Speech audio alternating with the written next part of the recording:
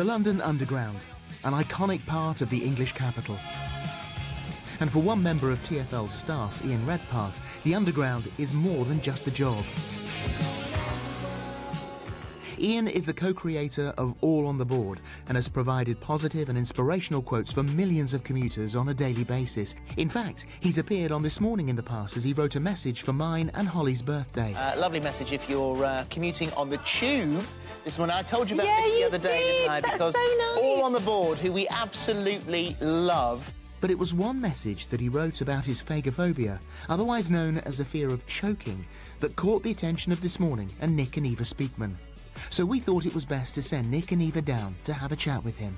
When I put the post up, the response was incredible, and it wasn't long until Nick and Eva reached out, and I'm just willing to do anything. I need to get help. Hello. Oh, hey, you're right, Oh eh? my goodness, it is so lovely to meet you. It's not often that we get bombarded, like with an avalanche of messages to tell us that we've got to help somebody. Yeah, when I saw that happen, I thought, oh no, they're going to be annoyed, you know, it's going to be disturbing them. But you're yeah, so thank kind. you. It does mean the world. And tell me, how long have you had this choking phobia then? Do you know what? I want to say about 7 years. So every time I sit down to have food, it's kind of like survival. You know, I'm kind of believing that I'm going to choke. What would be your dream come true today? To sit down and eat a bacon sandwich. At the moment, that's my Mount Everest. And Big challenge, but we'll take that challenge. No, brilliant. So it's clear that Ian has got a lot of anxieties around food. So before we start the therapy, we need to see how bad it is. Yeah, so what we're actually going to do is we're going to do a little test so we can calibrate just how severe this fear is. How do you feel just being sat in this environment right now? I'm getting quite tight in the throat. See that? Yeah, absolutely, yeah. Okay, and that's just looking at a menu? Yeah. I know that you said your Mount Everest, the bacon sandwich. How do you feel about ordering one? Yeah, I'll order it. I'll order the bacon sandwich.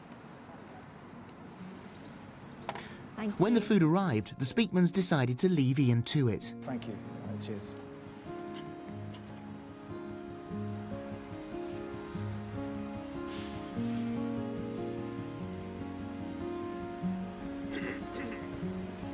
He is struggling so much, and the fact that he says he's hungry all the time. Oh, that makes me so And we know sad. that he suffers with acid reflux, and it's no wonder if he's hungry all the time. Yeah, it's really sad. It's not fair. It's not long before Ian has to spit the food out, and having seen enough, Nick and Eva decided to rejoin him. Let's start working through this so that hopefully we can help you to get over this. Let's go. Come on. Nick and Eva have decided to take Ian somewhere quiet for his therapy session. They begin by trying to get to the root of the problem, and it seems to be traced back to dinner time when he was growing up. As a family, we'd sit around the dinner table. We'd kind of like pretty much sit in silence. We'd get on as a family, but halfway through the dinner, suddenly Dad would make a movement or something, and then he would have to rush upstairs to the toilet and make himself sick because he thought something had been trapped in his throat. It was kind of like, is there something that we said, or were we not quiet enough? I felt vulnerable as well because the man that I look up to and still look up to, he's got this vulnerability. As a child, Yeah. you learn that food can make you choke and possibly die. Yeah. Digging into Ian's childhood, the Speakmans begin to see how the problem started and encourage Ian to change his way of thinking. His issue needed medical intervention.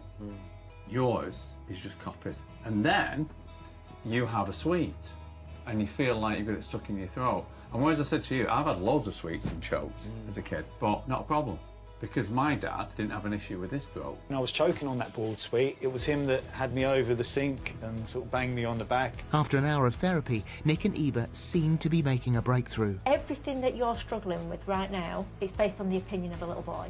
Yeah. Your throat has never, ever let you down, ever. And even when a sweet got stuck, you coughed it up. And that was when you were little, but you're a big boy now. Well, yeah. Nothing wrong with your throat? There's nothing wrong with my throat. Bacon butter's all right, isn't it? He's saying all the right things. We definitely seem to have acquired a change in his attitude and his thought process, but realistically, we won't know how far he's come until he's facing his bacon sandwich. Cheers. Thanks, mate. Thank you. Okay. No sooner had the sandwich been placed in front of him, and Ian is tucking in. Does it feel better? It does, yeah. Who's in control? I am, yeah. You're all right. We would never put you in danger. And your mum would be... This is gorgeous, sorry. that what- I am listening to every word you're saying. You should go for it. Go on, you carry on. Oh, it's gorgeous. Maybe we should just have a Should we wander. go? Should have a wander around, just leave him his to... moment with his sandwich. No. What a difference. Not only is Ian eating the sandwich, he's actually enjoying it. To be able to give him this opportunity is just wonderful. He's such a lovely man. Bacon sandwich today, steak tomorrow. As long as they pay for it, you know what I mean? Yeah, I'm up for it. Yeah. Ah, you're welcome. Wow. Good for you. Well, after meeting the Speakmans last week, at the weekend, Ian went out for dinner with his wife twice and tackled this Oh, my enormous gosh. pizza.